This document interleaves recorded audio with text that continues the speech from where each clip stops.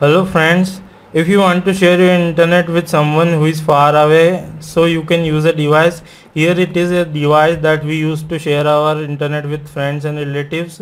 So you can see that it is Tenda outdoor point to point CPE, which is used to share our internet. It enables you to share your internet up to 5 kilometers.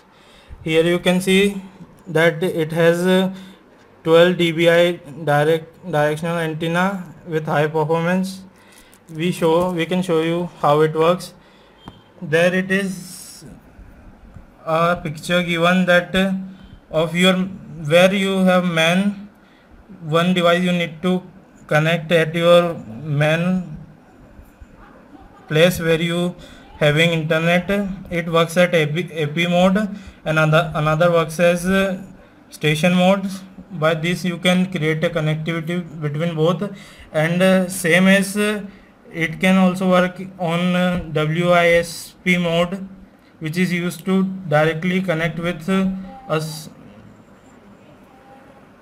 network tower, and it also can be connected with multiple devices with another range. And you also need a router here to connect your device with your PC, which also enables you to use your wireless connectivity at home.